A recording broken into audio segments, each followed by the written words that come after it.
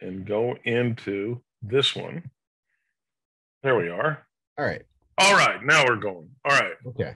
So pesticides incite intense emotions here. As you can tell by bonehead, numbskull, the realities are it is very intense how people feel. And when people say, "Well, you're using what? You're doing what?" Well, we want to be able to have a crop. We want you to grow. Too many chemicals often results in problems, one way or another. But the key to success in my approach today, minds are like parachutes. They only function when they're fully open.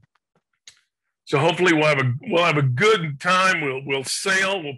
We'll parachute down together through this topic. Here's what I'm hoping to accomplish. Yes, it seems like a lot. It probably is, but we're going to try to accomplish. And I believe that Lee will be monitoring chat, Lee or Cassandra, monitoring chat. So if there's questions, put them in there and we'll just deal with them. All right. So Paracelsus stated over 500 years ago, dosis facit venenum. Well, what does that mean, you say? Its dose makes the poison. So, for example, digitalis, that's often used to deal with cardiac arrhythmia in heart patients or other. The idea is, what's the difference between this cardiac dealing of slowing that arrhythmia and stopping the heart? Dose. Dose is what it comes down to. Coumarin, which can serve as a blood clot preventer, blood thinner, so you don't get blood clots. One derivative of that is warfarin, which is a rat poison. So it's interesting that once you start to see that it's dose that makes the poison. How much, how little, sometimes one thing at a certain level is very beneficial, while another, well, in this one of the cases, stop your heart. So let's define what a pesticide is. According to the Environmental Protection Agency, any substance or mixture of substances intending for preventing, destroying, repelling, or mitigating any pest. Any substance or mixture of substances intended for use as a plant regulator, defoliant, or desiccant, and a new one was added, any nitrogen stabilizer. So this is a definition of a pesticide, okay? So pesticides include herbicide, pesticide. So all of these, CIDE, this portion here, CIDE means death of, all right? So an herbicide literally means death of a plant. Pesticide, death of fish. You say, what? Yeah, what if you have a lake full of carp and you want to start over? What are you going to do? Well, you put in a pesticide, you kill the fish off, and you start over with a clean lake. It's one of the things that's often done. How about a molicide?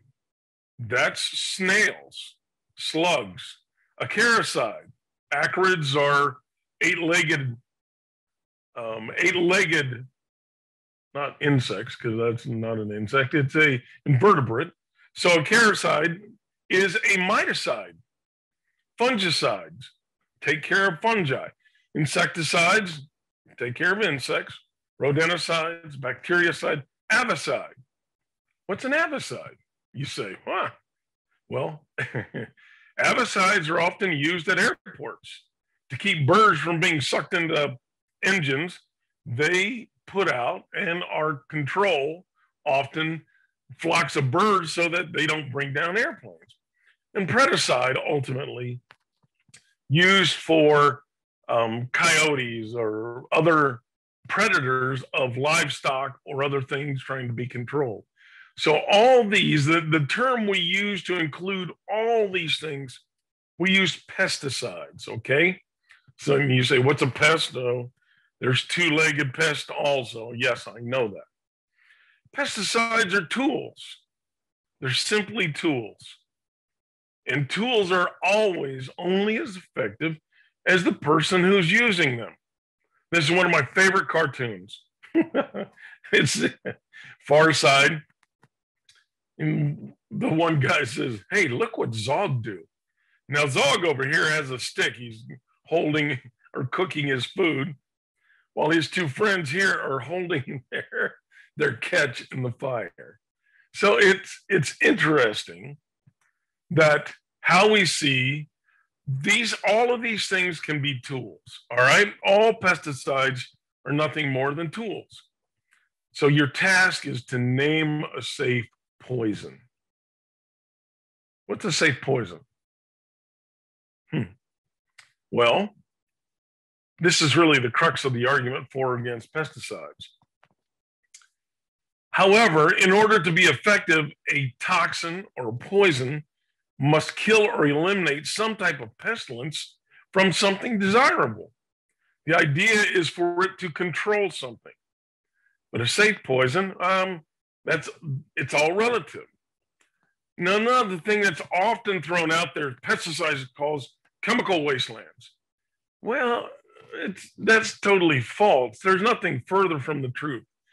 At one time, the pesticides that we did have, like DDT, like aldrin, temic, chlordane, all of these compounds stayed around in the environment for a long period of time in their stable, unmodified form.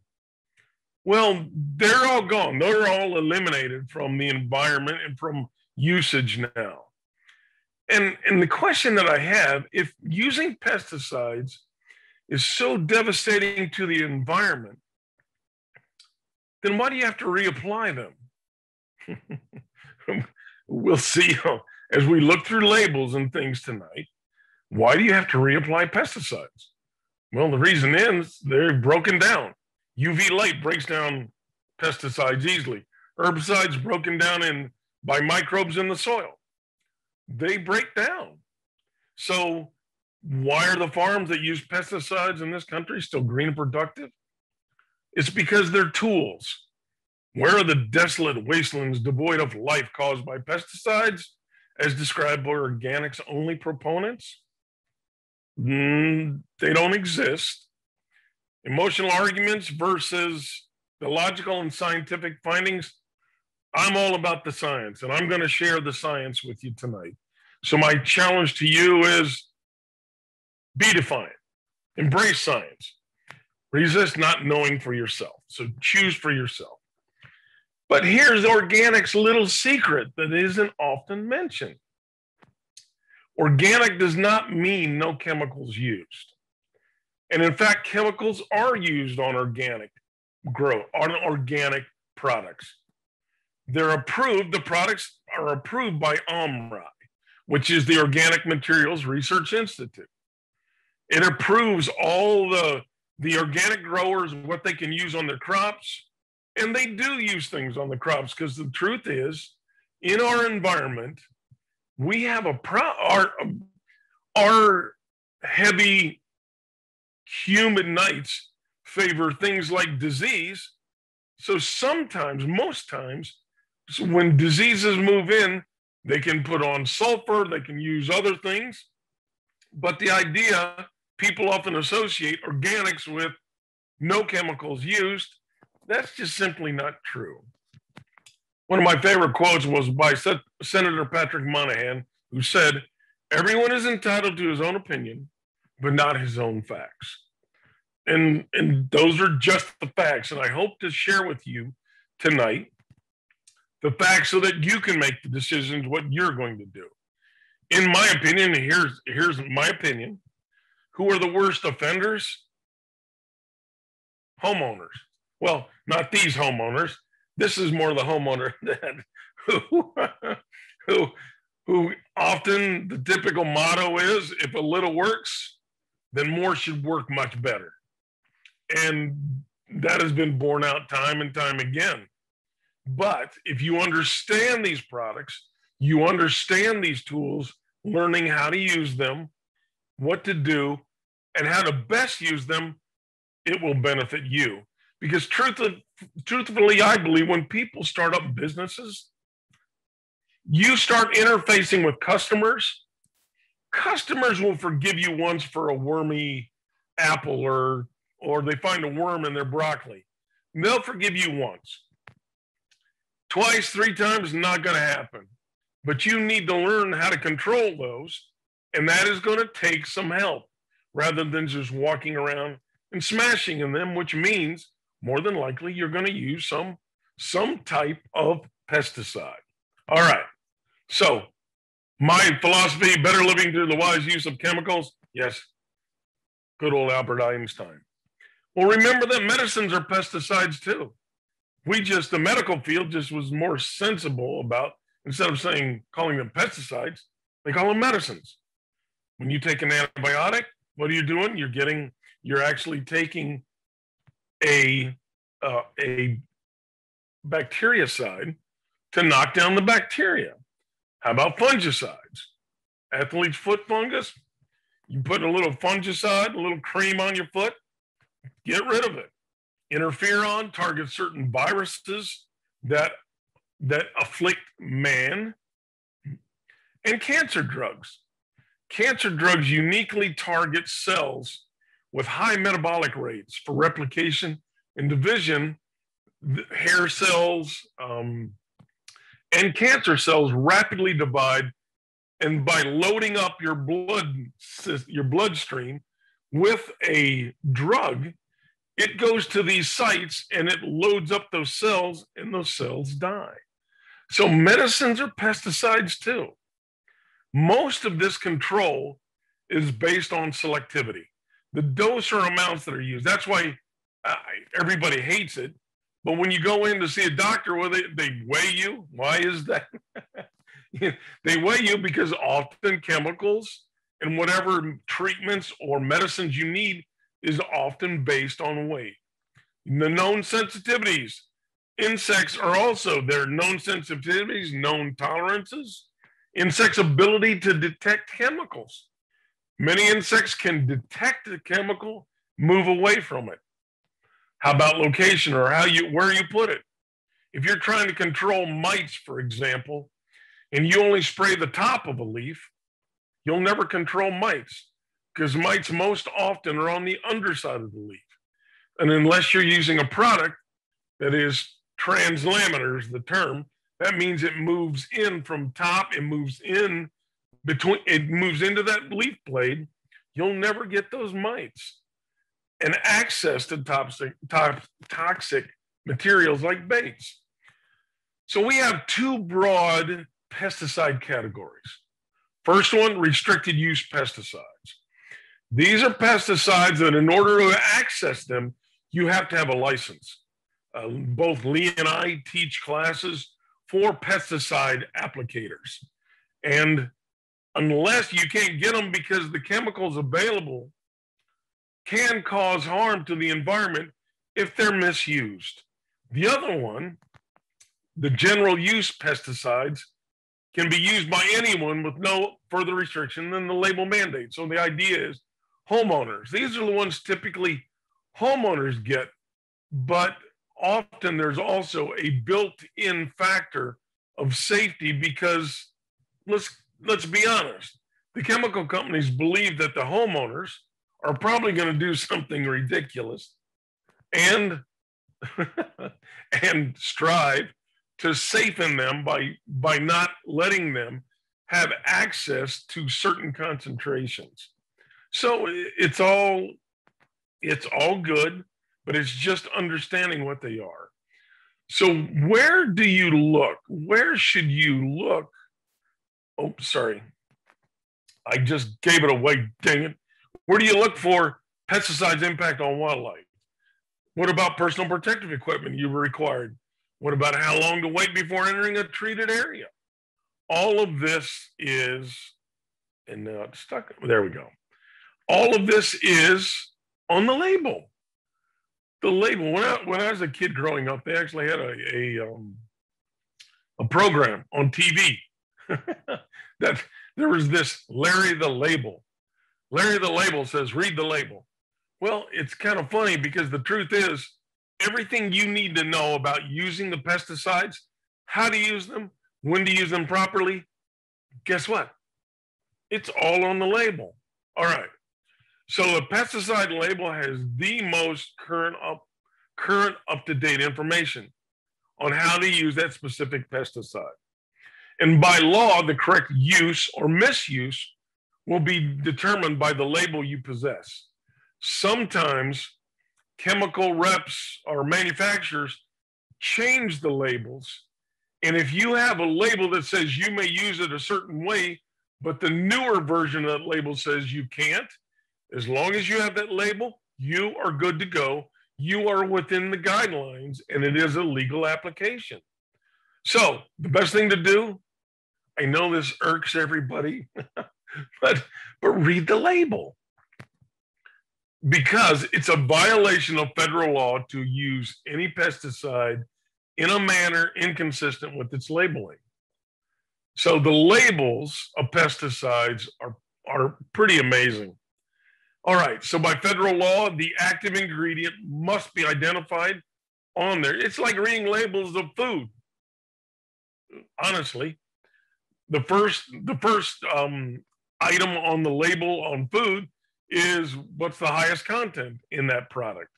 So it's in with pesticides, they have to give you the percentage of that active ingredient or the active product in that pesticide. All other ingredients fall into a category called inert ingredients. All right.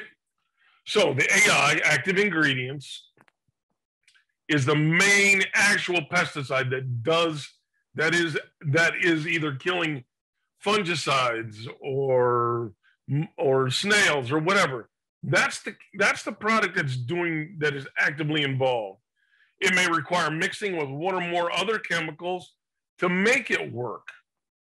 The active pesticide are frequently in the form, most of our products, especially, I know most people like to use a form called emulsifiable concentrates. Most of our derivatives are a result of petroleum. Well, how easily can you mix oil and water? So in order to make that product really useful to us, it has to be mixed in a solvent that then makes it miscible, makes it to be able to mix in water as a liquid. So these are all good things. Inert ingredients, it doesn't mean non-toxic, okay? Often you might have multiple inert ingredients, and these are all critical in helping with the effectiveness of pesticides. For example, with something such as, there's a product called Onyx. We lost lindane. That was a product that we used in the fruit industry to control borers, wood boring insects. Well, when we lost lindane, that was pretty tough because it had the ability to move into the bark and stay there for 2-3 months and kill any insect that bored in. That was good with things like peaches and cherries that have a lot of insects that bore into the bark. Once we lost that, it became a real battle until we got to a product called Onyx. Onyx is a permethrin, but what makes this so great is it actually has a penetrant. It has a product that is in where when you measure it out, that product helps it move and penetrate into the bark and stay there. That's a good deal if you're trying to get rid of wood boring insects. We call these adjuvants, surfactants, sticker spreaders, penetrants, safeners, often carriers. And what they do, they prevent caking, foaming, extend the life of the pesticide, or they're solvents that allow the herbicides to penetrate into things like waxy leaves. So these are all useful and often necessary, because think about a cabbage leaf. What happens when you spray water on a cabbage leaf? It just rolls right off. So having a surfactant, much like soap, helps for that when you spray a product, it spreads out across the surface, stays on that leaf rather than pushing up into a droplet and rolling off. What's in a label? Oh boy, there is a lot of information in a pesticide label. This is some of it. We'll look at some, and I pulled a label up to show you. So one of the things, this statement is on every single product, regardless of toxicity. It makes sense. Keep out of the reach of children, yes, but it is there on every product. Another important thing is signal words. Signal words tell us something about this product. So for the first one, you can guess, if you see a skull and crossbones, your first inclination is, hey, that's poisonous. Yes, it is dangerous, because in that category, the category 1, the danger, poison, just a few drops to 1 teaspoon has the potential to kill an adult, a lethal dose. Category 2, we use the word warning. Category 3, caution. And you can see the increasing doses needed possibly to affect an adult. Yes, there are 2 cautions. One caution is this category 4, this caution they often use is almost non-toxic. But, the problem with saying something like that is non-toxic we all have our own individual sensitivities. Think about poison ivy. I don't get poison ivy that easily. My wife, if you just say poison ivy, breaks out.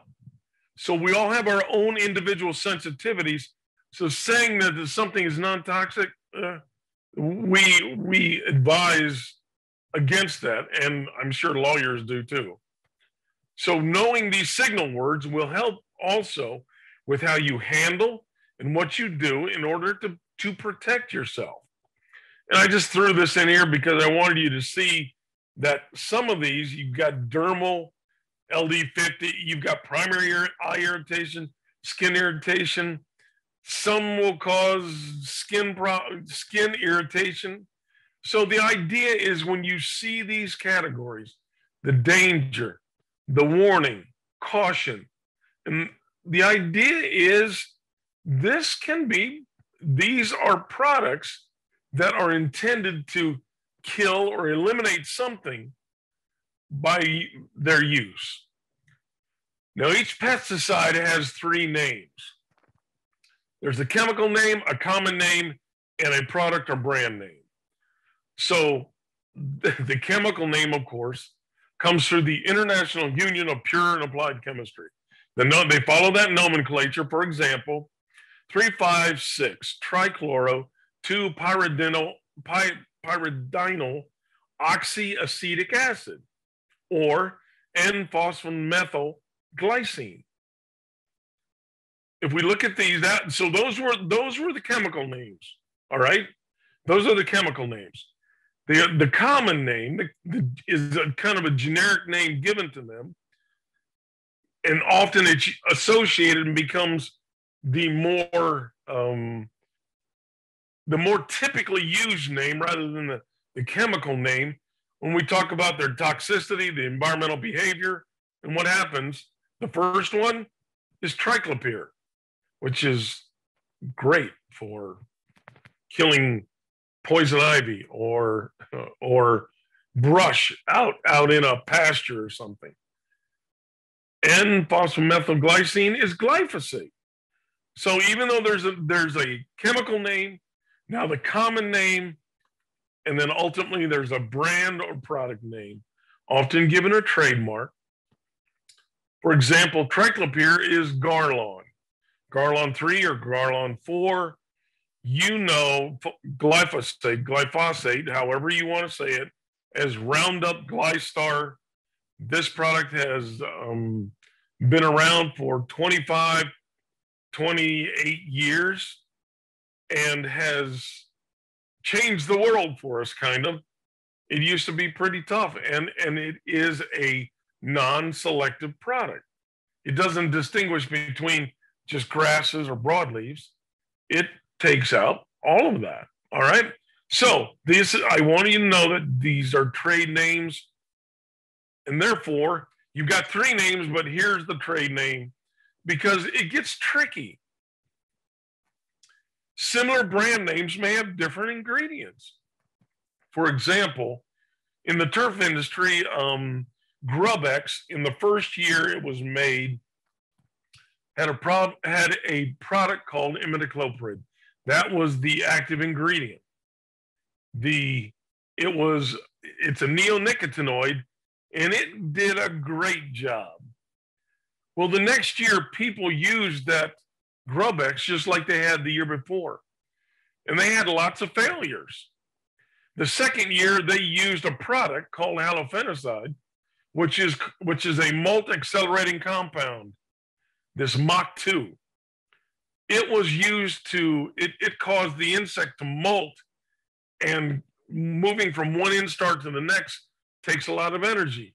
When the insect fed, it ate that product, it made it molt, and if it was not in a form or large enough, that actually took a lot of energy and pretty soon killed the insect. The problem is people were still expecting this first year product.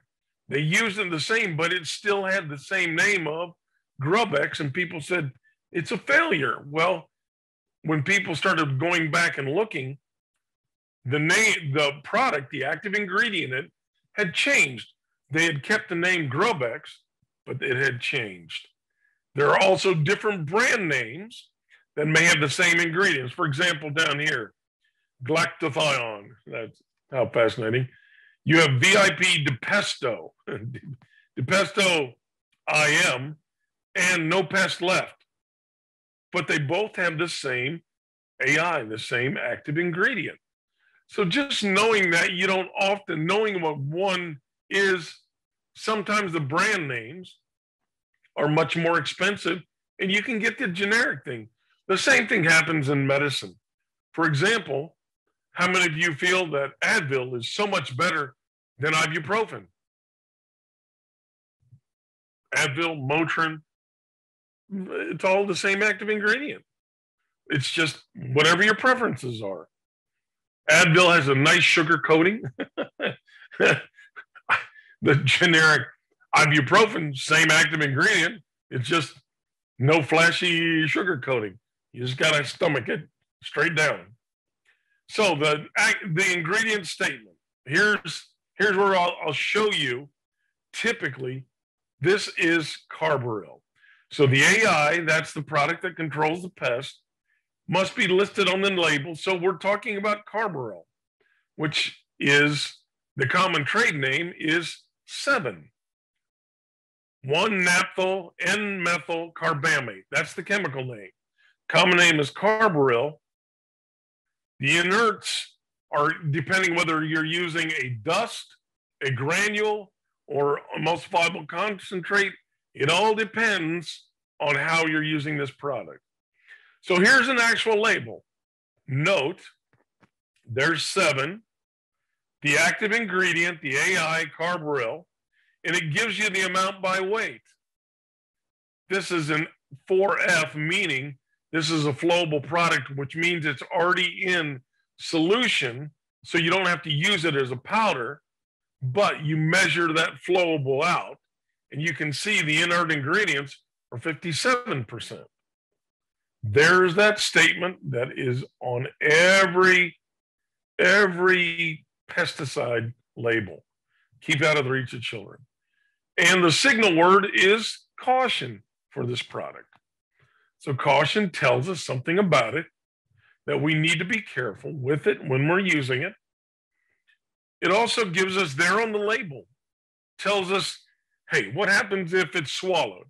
I don't know how in the world you'd swallow it, but more often than not, in eyes, as you're mixing up a tank or something, and you were looking over down into the tank and you poured it down in and the water splashes back up. The first part of it splashes back up. And that could get in your eyes. All this is available on that label that you can take it, show it, and your doctor or whoever's treating you, physician, it tells you what to do. And that's a great thing. And even on top of that, for medical emergencies, there's a 24-hour-a-day hotline from this company on how to deal with this product. All right? Great information. Awesome. First aid instructions. It even gives if there is a suspected reaction, it gives them the actual atropine sulfate is the antidote, which means nothing to most of us, but atropine sulfate means something to the physicians. That's a pretty common a common antidote for many of the pesticides used. But here we go. There's just no guessing about it. This is what to do. The doctor gives instructions to the doctor. That's a great thing. Probably before COVID-19, if you asked 10 people what PPE meant, nobody had any idea. Nobody had any idea what PPE meant. Well, now we all have a pretty good idea what PPE means. Personal protective equipment. And for every product, every chemical, they tell you what it is, what you need to wear in order to protect yourself. And in this case, note, applicators and other handlers must wear long sleeve shirt, long pants, chemical resistant gloves. And then they give you a listing of the gloves that are acceptable. Barrier laminate, butyl rubber, nitrile rubber, neoprene, polyvinyl chloride, Biton. Then it also makes another statement, shoes and socks. So let's say the Ohio Department of Agriculture inspector stops out because he sees you're walking around in a pair of shorts with dockside or little boat shoes on. Well, do you fall within using this product as you're spraying? He said, hey, can I see the label of the product you're using? Well, if you're not following this label, then you could be liable or you could be fined or warned about using, not protecting yourself or others if you were spraying for somebody else. The idea is this is what is required to use this product to protect yourself. All right. Ironically, you get a choice now. Is this person compliant? Well, he's probably got waterproof on here. He's got something on headgear to protect his head, but he's missing a long sleeve shirt and gloves. How about this? Do you see anything wrong with this picture? I love looking at these things. It's kind of fun for me, but so he's spraying grapes. He's using a mist blower, a gas-powered mist blower. Well, he's got gloves on. He has a Tyvek suit on. That's all good. But the problem I have with it is this right here. He's using a dust mask. That's not dust that he's blowing out of there. That is a really fine mist. I would feel better, and I'm pretty sure that just wearing a dust mask isn't going to cut it. He should have a face mask, another face mask. How about this one? See anything wrong with this? Would he be compliant? Well, he's got Tyvek suit on. He's got eye gear covering his eyes. He has a nice respirator. But what's wrong? How many of you saw this? What's growing, Erik? What's growing? Yes, you're right. He is. It appears to be cannabis or hemp. The ironic is he doesn't have gloves on. So if it's a toxic enough product to smell, to have a face respirator, why in the world is he not wearing gloves? So these are just the fun things, the fun, weird things I do. All right. So environmental warnings.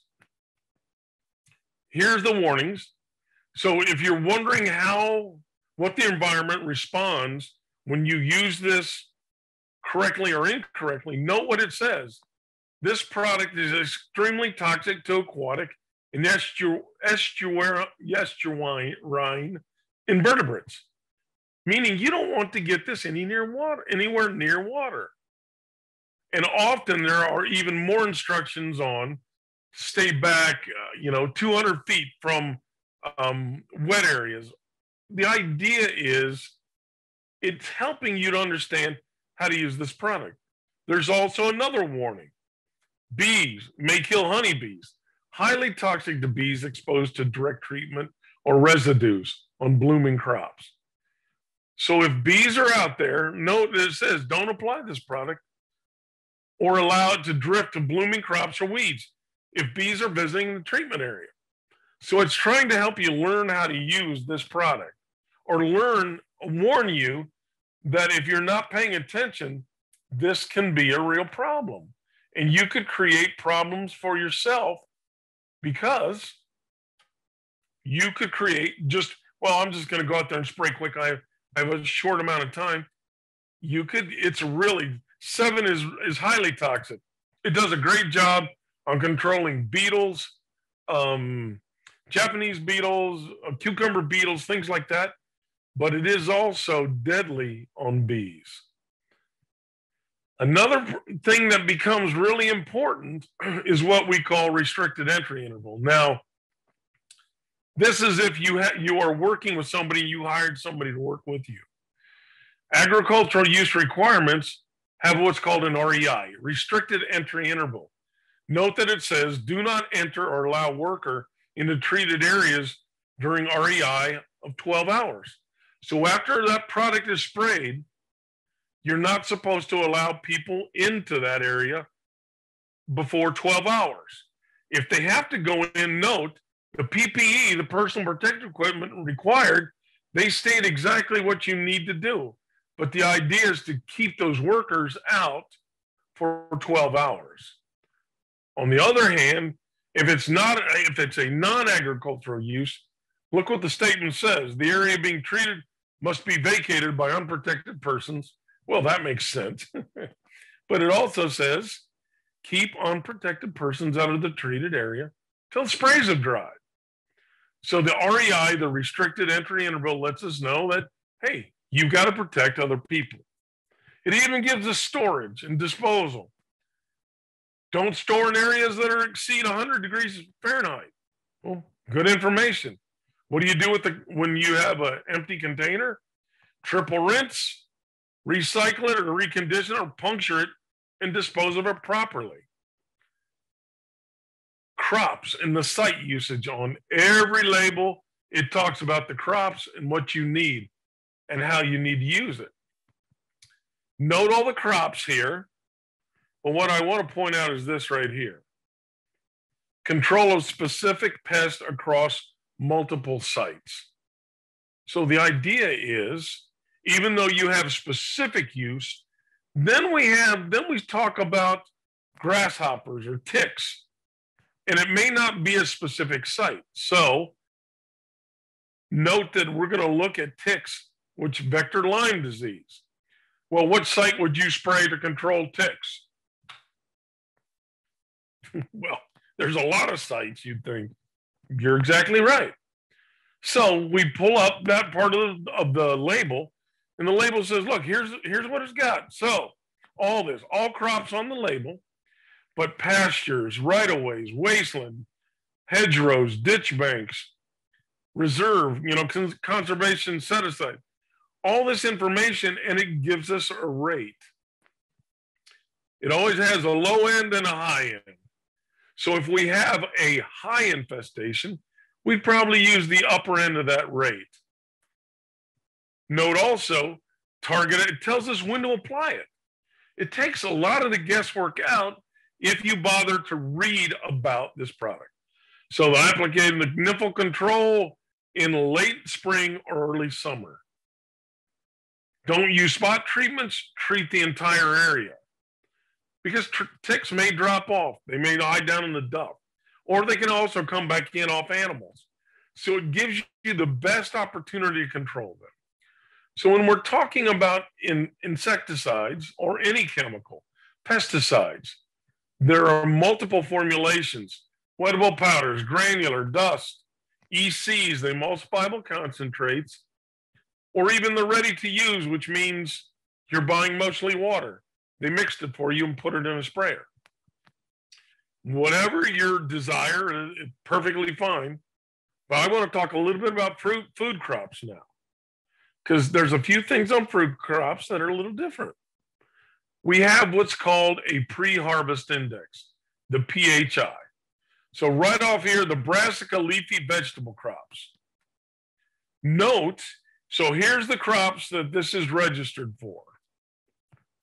If I have flea beetles, harlequin bug, or leafhoppers, I have a different rate than I have for armyworm, corn earworm, diamondback moth, lygus bugs, spittle bugs, stink bugs.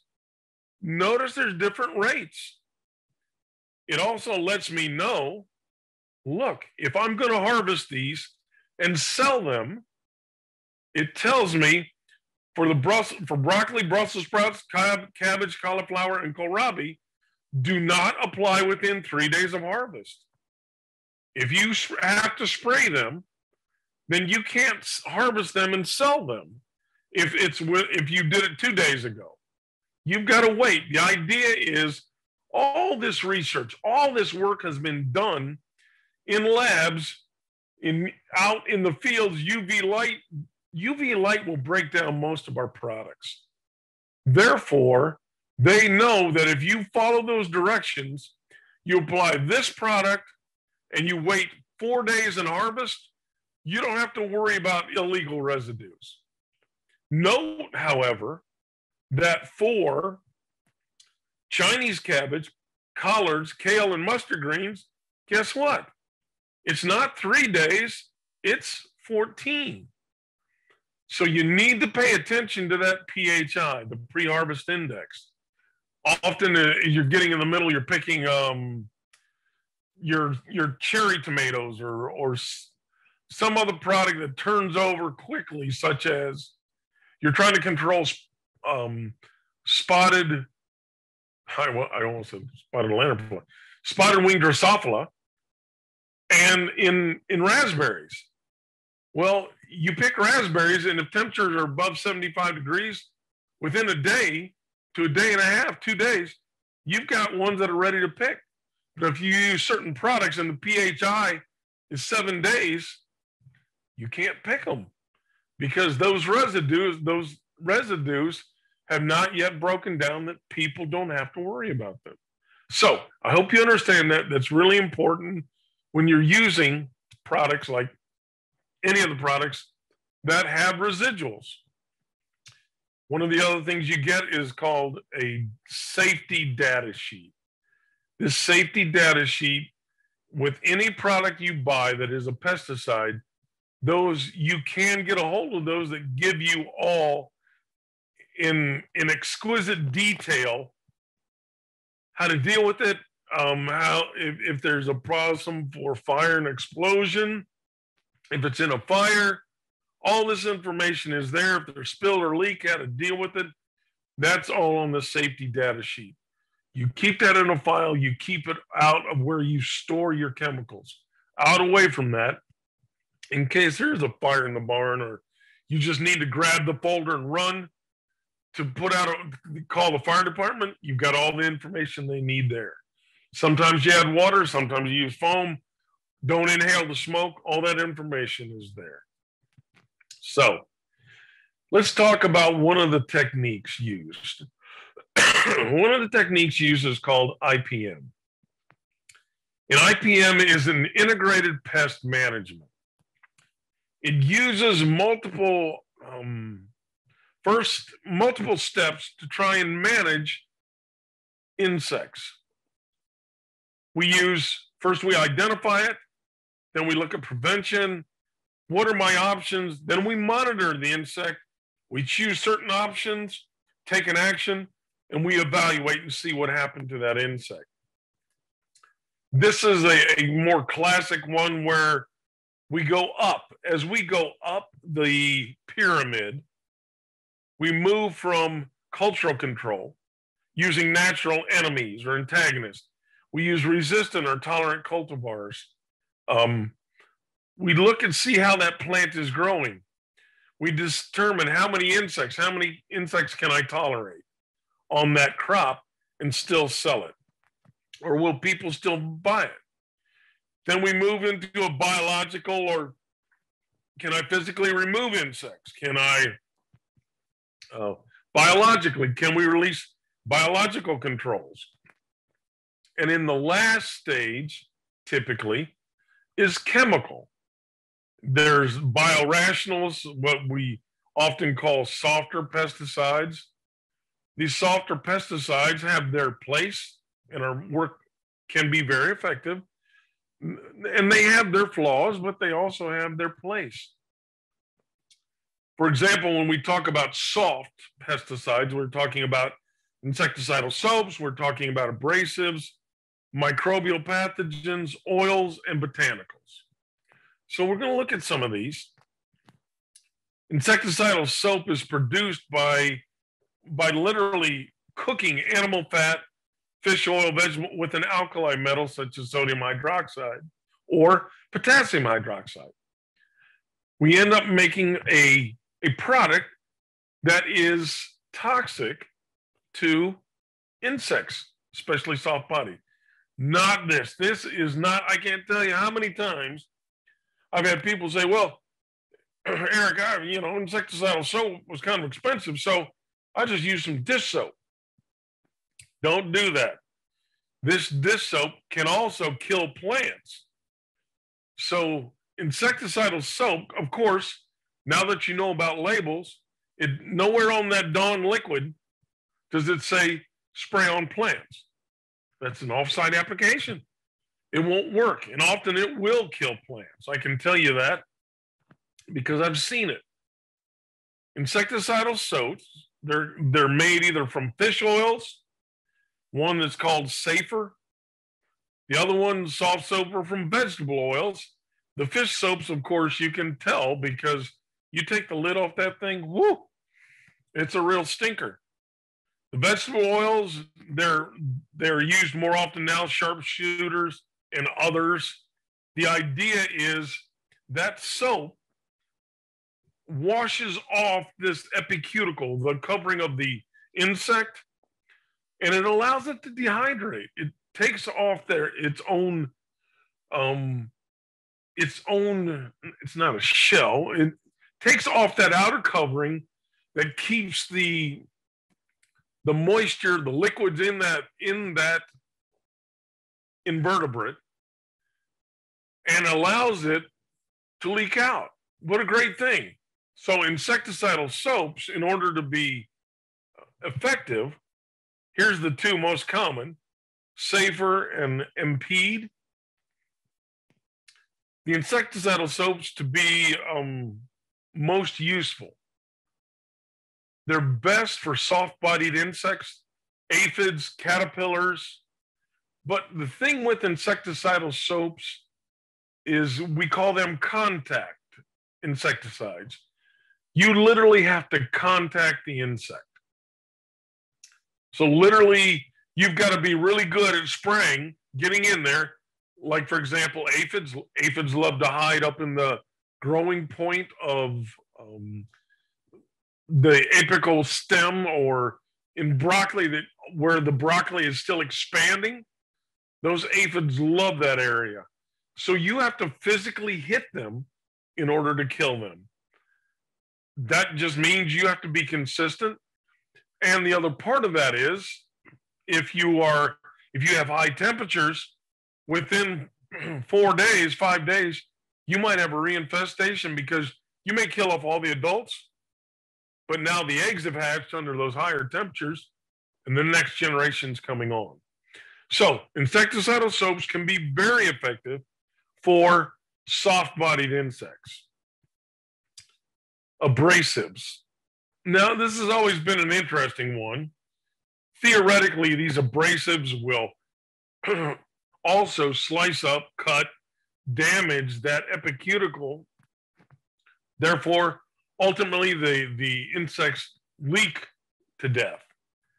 Well, that's, in a way, that can be fun if you go out and find your plants all covered by aphid. It makes you mad. You want to get some back. So you say, okay, I'm going to do that. Well, there are some. The ones probably most people are familiar with: diatomaceous earth. Diatomaceous earth is made of diatoms that's mined out of the ground. One newer one is called surround, and it's a clay, kaolin clay. It's not really, it doesn't abrade the insect. It's just an irritant. Insects use their feet for tasting. And so when you have this clay covering, this surround, it kind of irritates them. They just want to move off and away from it. And it's been shown to have a pretty good effect. The plant itself looks kind of white and off color, which is strange, but it still photosynthesizes and produces. And so this diatomaceous earth is probably the one that, when somebody says abrasives, this is the first thing that come to mind. And this, even though this is a little kid, this is what an insect's like, coming over, getting abraded. One of the other newer hot topics, hot approaches, is microbial pathogens, using fungi, bacteria, and viruses to cause diseases in insects. That's a cool thing. That's a great thing. There's a relatively narrow spectrum of activity. So it works on some, for example, the ones that work on caterpillars do a great job, and I'll share those with you. But under certain conditions, young caterpillars are more susceptible than older caterpillars. And there's a myriad of issues or what they need in order to be effective, but rarely are they 100% effective. So even though there's a narrow spectrum, or they're very effective on one but don't touch another, I'll show you what I mean. Some have been engineered or enhanced to kill target insects more rapidly. What do I mean? Here's some of our bacterial bad guys. Bacillus thuringiensis variety Kerstaki, BT israeliensis, and BT tenebrianus. Well, the cool thing, they're all called BTs, but they're very different. Note that the Kerstaki, dipel, thuricide, javelin, if you knew these control Lepidoptera, and that's all it controls. So it just controls moth and butterfly larvae. That's it. That's all the Kerstaki will handle. The other one, Bacillus thuringiensis israeliensis, interestingly enough, mosquito attack, it controls Diptera. Diptera is the flies. Have you ever, those mosquito dunkers? Those look like little donuts, you throw them out in your pond? Well, this is what it is. You're putting a microbe in there that literally attacks just the Diptera, the black fly, mosquito, and fungus gnat larvae. That's pretty cool, but it doesn't take care of anything else, just those things. The last one, the tenebrianus and San Diego. This one controls just beetle larvae. Some do a pretty good job on the Colorado potato beetle. It can, if you can get them or spray them with this product, and it can penetrate into the beetle. More often, it's the young, the larvae, that this is more effective on rather than the adult beetles. But this can do a pretty good job on controlling beetles with a microbe that exists in the soils. This is where they found BTs. That's pretty cool. We also have some viruses like gypcheck and others that control, we use these to control gypsy moths or things like that. Again, specifically, this is for Lepidoptera larvae. The problem is you need, in order to infect the Lepidoptera, the caterpillars, you need certain conditions. It can't be too dry, can't be too wet. Things have to be just so. Often used over the forest to help us control these outbreaks of insects. There's an organic, as it breaks down, it provides a little bit of nitrogen. Ironically, we also we culture some of these bacterium, and then what they excrete, the byproducts, we extract and refine. And some of these work very well at very low doses. I don't know if you recognize it, spinosad. Spinosad does a great job. It's kind of expensive, but it does a very good job on controlling many of our soft-bodied insects, especially the Lepidoptera larvae. If you're growing broccoli, cabbage, cauliflower, the big thing to try to control are the imported cabbage worms, the cabbage loopers. Those are tough, but spinosad does a really good job with that. So those are alternatives. The other things are oils. Highly refined petroleum oils, lightweight oils. And they're used, you mix them with water. These oils, we have multiple names. Volk, this one, VOLCK, is the true dormant oil. This Volk oil, if you are involved in nursery or fruit growing, Volk oil is the oil that you put on. It's a much heavier weight than the sun spray, the superior, or horticultural oil. These two oils, more specifically, is called a dormant oil, even though everybody says, well, you put it on before anything grows. That's not really true. You want to put it on specifically in apples and things. You want to wait till you almost see those little pink beginning to emerge from the buds when you put that on, because the insects are also, their activity, their egg development correlates with temperature. So the longer you wait and you use these heavier weight oils, literally that heavier weight oil will just smother those pest insect eggs. The dormant oils are typically one time a year approach. The rest of the time we're using these, what we call horticultural oils, summer oils, ultra pure oils. Oil kills by membrane disruption or suffocation. So it disrupts the membrane, makes them twist, turn out. So it kills them, disrupts those membranes, they leak to death, disrupts their feedings. Again, most effective on things such as scales, or I should say in scales, it should be scale crawlers. So scale crawlers, mites, mite eggs, mealybugs, aphids, and caterpillars. The oils do a great job, mites, but just like the soaps, oils are only as effective as you are applying them, getting them on, physically contacting the insect. You have to physically contact the insect. And that can be problematic depending on which insect you're going after. Often insects sense you moving and will literally fall off. I don't know if you ever try to catch aphids.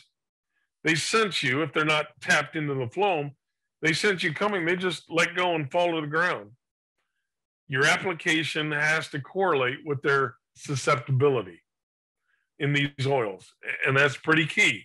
Knowing when is the weak time in that insect's life cycle in order to use oils and make it work.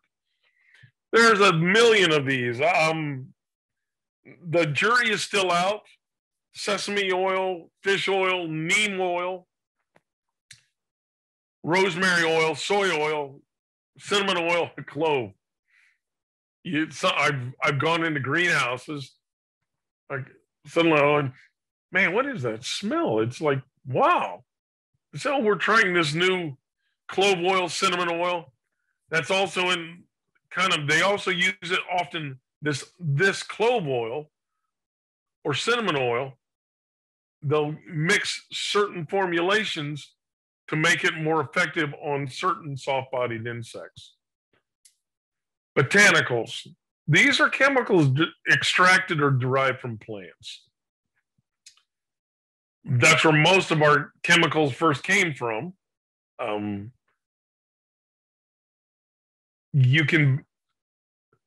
Ironically, there are now products that trigger the plant to initiate its own toxins. We call these systemically acquired resistance, but there's a cost to the plant. Typically, it produces, even though you turn on this defense mechanism in the plant, it literally, you probably will get half the produce, half the fruit return, because that plant is defending itself naturally, if you want. But there's a cost to the plant to produce those chemicals. Some of these, I don't know if you recognize these, Harpin, Messenger, Actigard, are all these systemically acquired resistant products that you spray on the plants. They produce these toxins that repel insects. There's also chemicals that have been commercially created after extracting them from plants. Only a few found a niche. Some of these, pyrethrins. This one is the one that probably most people know as a duractin, this neem oil. We used to use this quite often in the greenhouse when I worked in a greenhouse. And neem did a pretty good job on most soft-bodied insects.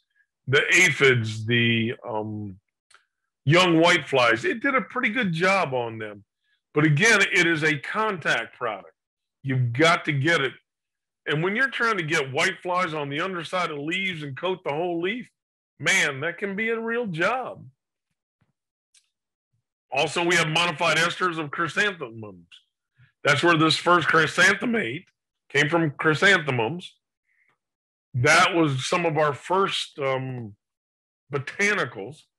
We synthesized these products, called them pyrethroids, and we enhanced their ability by adding a few other chemical add-ons to make them more effective.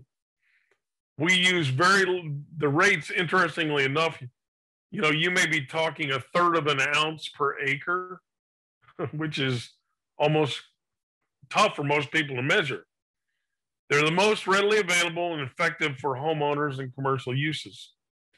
Although these are now under scrutiny because they're probably the number one. The FQPA is Food Quality Protection Act. These are the ones most available to homeowners and in products that homeowners can obtain. So in the eyes of the Environmental Protection Agency, they say, well, because they're always available, that means you're going to encounter them more, so we need to get rid of some of them.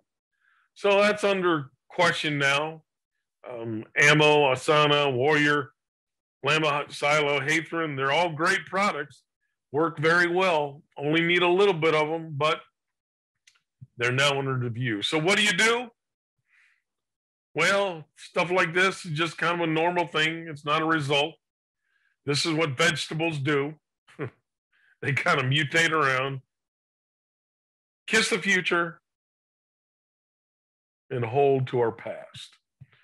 That's the size. That's young. That was Lee Beer's dad. Yeah. Well, with that, I will stop sharing. Questions for me, or questions I didn't answer? or questions for Lee? Thanks, Eric. Sure.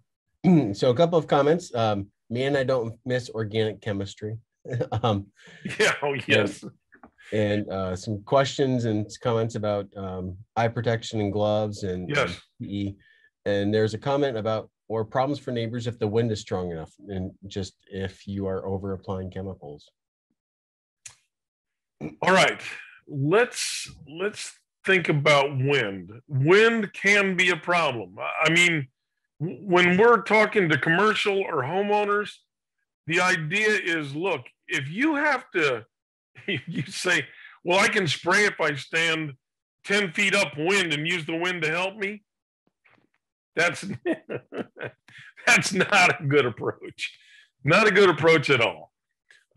Wait till a better time. Usually either if it's depending on what the product is, either at night, at dusk, usually winds settle down and that's the time to apply.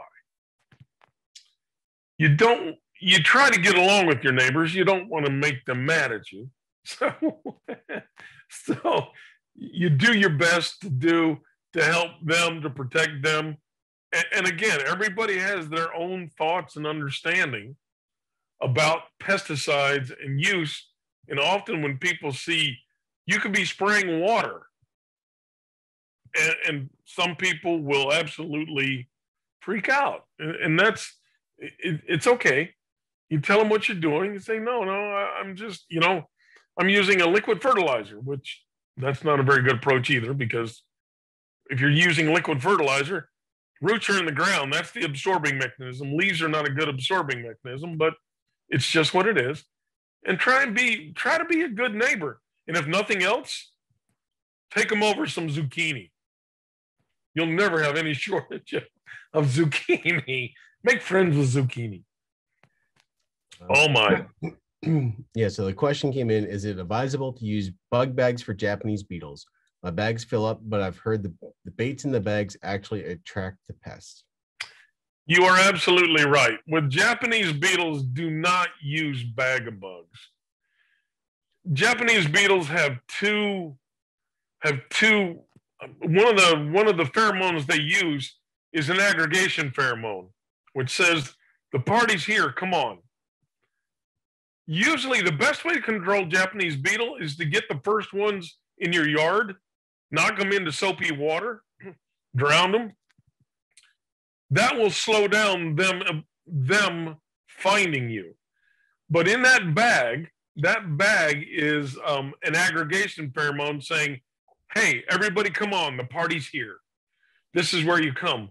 Well, a beetle doesn't have a very large brain, maybe a tiny, tiny brain cell. And so it's flying along and it's all of a sudden its antenna goes, hey, I smell, oh, a party. It flies, it follows that molecule back. And if it happens to slam into that bag-a-bug top and fall in, you're happy. The problem is maybe only a third of them ever make it in the bag. The rest of them are ping, ping, ping, bouncing around your yard. Yeah. So, Lorraine, your best bet is probably to put that bag-a-bug in your neighbor's yard. Exactly. 3 or 4 houses down. Go ahead. I got one for you. Yeah. So Lorraine, she has a question comment. I have terrible problems with the Japanese beetles on my green beans. Yeah. And Eric, I'm glad you used Carbaryl 7 as an example for this, because this is where I see a lot of gardeners overuse chemicals, especially the dust. If you can't see the white powder, if you can see any green after dusting 7, you've missed a spot. Yeah, you're right, Lee. The dust can be problematic. For that situation, I prefer the EC. The problem with dust is that often if you get a heavy dew, you put the dust on, you get a heavy dew, it can actually wash it off. Or you get it to a point where it's so caked on, your plant is really struggling to survive. So there's a better formulation for this, and that would be when the emulsifiable concentrate the liquid form that you pour in the water mixed, that would be the better formulation. With the dust, I don't think dust is that effective on Japanese beetles unless you've got it to the point where it's caked onto the leaves. So that would be my preference for 7, the use of that dust. So Lorraine, I don't know if you have your pesticide license or not. So the challenge with 7 or Carbaryl or pretty much any of the over-the-counter products you can buy at the store without a restricted use pesticide, you're relying on contact mechanisms. So right. If you put 7 on your green beans and hope that a Japanese beetle is going to come along and eat that a week later, it's not going to have any effect unless you're physically putting that 7 or Carbaryl spray, dust, whatever, directly on that beetle. You're not going to be killing it. So there is no systemic use of, or it's not taken up into the plant for long-term use. Nope, you're right. That's and you can't put that on because it says wait 5 days or so. You're actually off label if you're going back the next day because there was a rain, which often happens. Yeah. So I would say your better approach, as Lee indicated, would be to use that emulsifiable concentrate, which will hang around longer, more specifically. Don't have a license. What are my options? You should be able to get 7. 7 is still available. Yeah, as a product. 7 works when it's used appropriately. So outside of 7, I can't think of anything that is going to be labeled for green beans over the counter. Can you think of anything for insect control other than like diatomaceous earth and the standard, every once in a while you can find some acephate, some orthene, but it's more often than not, it is literally, it's literally 7 is in my opinion is the product of choice for Japanese beetles. And Erik, speaking of label, and you may have get this, everybody loves preen in their flower beds. Preen is not labeled for use in gardens. So even though it is very effective in preventing weeds in your flower beds, it is not labeled for use in your garden. So the question is why? Well, there is a preen for vegetable gardening. But it's corn gluten meal. Yeah, it's again, it's that name. So they use preen. We talked about that with the labeling. They use preen because everybody loves preen and everybody trusts preen. They use it. They use preen, but they change the AI, the active ingredient. We talked about that. And what you're using is corn gluten meal, which is not as effective, nowhere near as effective as trying to create this artificial barrier to inhibit weed seed germination. It just is not as effective. You'd have to put it down to where literally you've coated it. You've coated the earth. And by then you'd be broke. It's easier just to buy whatever you were growing. Yeah. And, if there are other questions, please use the chat box or unmute yourself. Don't be shy. And Erik, being a county educator, I'm sure you get requested a lot. So what's the good stuff, right? So what's the good stuff? I hear that all the time. So the difference between restricted use pesticides and over the counter, can you talk a little bit more about that and why you may not necessarily want the good, air quote, good stuff? Well, because, the reason there's a good stuff and you have to have a license to get it is because inherently, remember I talked about the homeowners were probably the number one abuser of pesticides, in my opinion, and in my experience, it's been true. So most of the chemical companies, if they put a product on the market, they actually have a 20-fold factor safety built in, assuming that homeowners are going to mismeasure, make a mistake or something. So there's a 20-fold factor built in. When you have a license and you are a you have the access to those products, you are expected to use it as it says on the label. And if there's any question of that, you can expect a ODA inspector, Ohio Department of Agriculture inspector, if there are complaints, to come and inspect what you're doing. So it kind of holds you to a higher standard of what you're doing when you get these restricted use pesticides. They are much better. I have to say, probably still some of the better are these pyrethroids are still some of the best products available to homeowners that are coming through, but everything's under review now. It is a problem because there is that built-in safety factor that no matter what, it's only going to be so-so. And that's for homeowner people's protections. I mean, I can tell you the stories about malathion and everything else where guy came in, he said, what? He said, I had these crawling out. What is it? I said, oh, those are carpenter ants. He said, I knew it. He said, so I poured that malathion directly on the tree. And I was like, oh my gosh, why did you do that? He said, why? It killed him. I said, yeah, but every time it rains now, you are what's called non-points pollution because you're diluting that product coming off the tree. And he was like, really? I said, yes. So some of that comes into play, but you know, if you were really serious about wanting to sell product, you wanting to grow stuff, sell it, market, get your applicator's license.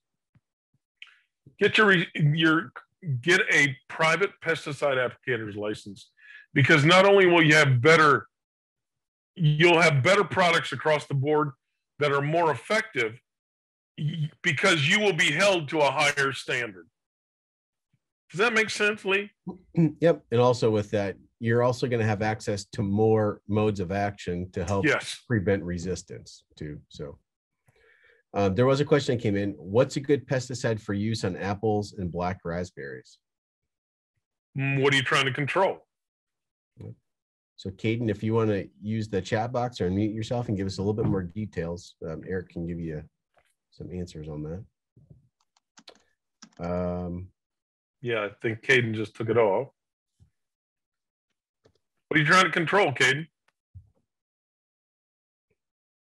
Yep, because getting back to what Erik was talking about earlier, pesticide can be insecticide. Oh, there we go. Worms for the apples. More than likely, that's codling moth. Now, with codling moth, depending on how many trees you have, there is a pretty good alternative for codling moths. You can use a pheromone bait. A pheromone for codling moth, that's the #1 pest. That's typically the moth that lays an egg on the outside of the apple, and that larvae burrows to the center, eats the seeds, and the apple falls. That's the codling moth. There's 3 flights of codling moth a year. First one's about end of June, depending on where temperature is. If I were to try and control that, they have little twist ties that you can use. These twist ties that are pheromone confusion for that codling moth. The codling moth, the female releases this pheromone because she doesn't fly very well. She's a yoo-hoo, and the male's like, oh yeah. Well, when you take 2 of those, it's 3. You put 3 on the tree. That pheromone fills the air that the male moth is like, where? Oh, she's here. No, she's over here. No. So they really just never get together to lay eggs. So that's one way. If you're looking for a product, probably Imidan is still probably one of the better products. If you are IMIDAN, Imidan is probably still one of the better products to use. I know that for homeowners, they want to push you to use a mix. An orchard mix is often what they give you, which is a fungicide and insecticide. I don't like those very often. Mid-season, it's okay, But early on in the spring, right now, all we're trying to control mainly is the apple scab. We're a little bit of maybe a little bit of the plum curculio, but most of it right now, you're using a fungicide to control that apple scab and not insecticide. So if you're applying an insecticide every time, you start to, I just don't like those combos early on or later in the season. Mid-season, that's okay, but early on, you're putting on an insecticide, killing off your actual predators earlier on. I just don't like that combination early on. And Caden, I'm going to throw this out here. So this is a publication from Ohio State University. Oh, yeah. Great one. Oh, you got your blur on. Yeah, let me stop that. Hold on. There we go. So this is a publication from Ohio State University Extension. This is a great publication to help you control diseases and insects in not only apples, but there's also some information in here for strawberries, blueberries, brambles, and it may be one of those publications that we're able to send out at the end of the program. I can talk with Cassandra about that at some point too. It's a great. It's intended for backyard homeowner product. It's not commercial, guys. So it is a great product. It's a great read. Yeah, it's one of those publications that is only $4.50 to download or $5 to purchase. And I love to use this for when people ask, so what do I need to spray my apples? I pull this out. I'm like, so what day are we talking? Because is it March? Is it April, June, July? Exactly. So spraying to control disease and pests, apples and fruits. It's a weekly occurrence. Not only is it that, what day, where are we? Where are we developmentally in the plant? Or what are the conditions outside? Right. I got a link that I'll send you, Rook. I've got a backyard fruit growing from Purdue that is a pretty good resource, much like that one, that if people kind of like to do it digitally, I'll send you that link and you can send it out. Okay. Yeah. It's free. That's a great thing. Awesome. So Caden, I will put a link in the chat box where you can purchase these. But if you want a hard copy, we have them in our office. They're I think they're $5. So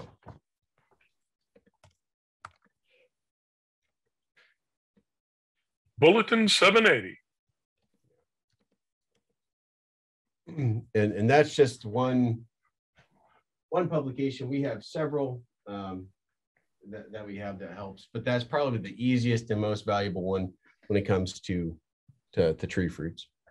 And if you want to know more about tree fruits, Erik will be joining us later during the series, and he's going to be talking about tree fruits and grapes. I don't have the date handy right off the top of my head, but I believe it's in about 3 weeks. He'll be back joining us to talk about tree fruits.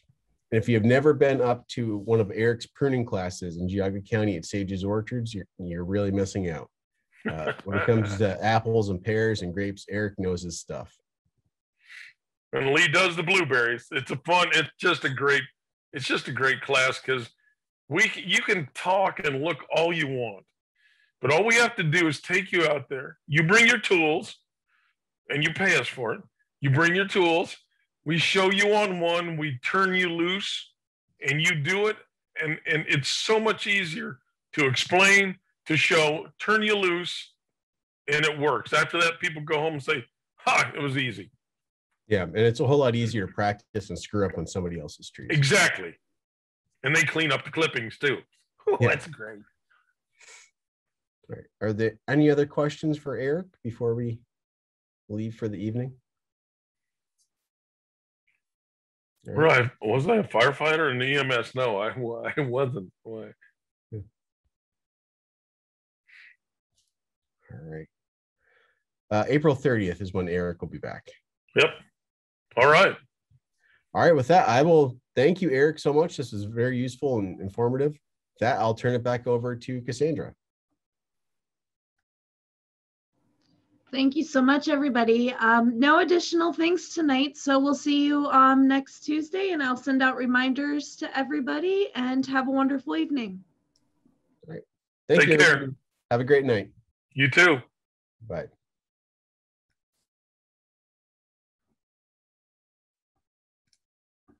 So Cassandra, that publication, should we discuss that at some point about maybe including that? Yeah, you know, if we have like 2 or 3 different additional things that we feel like would be helpful, we can, if we send out a survey, ask people like, you're getting this, but out of these options, which one would you want?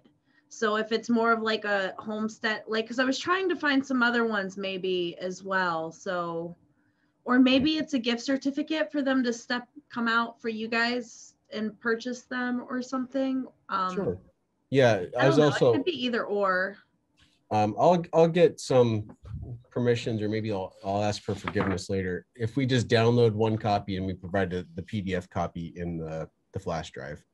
I think we should do that, definitely. If we can do that with anything, I would love to be able to have PDF copies, but letting people, because we have a little bit of weight to play with for the packages to physically mail them.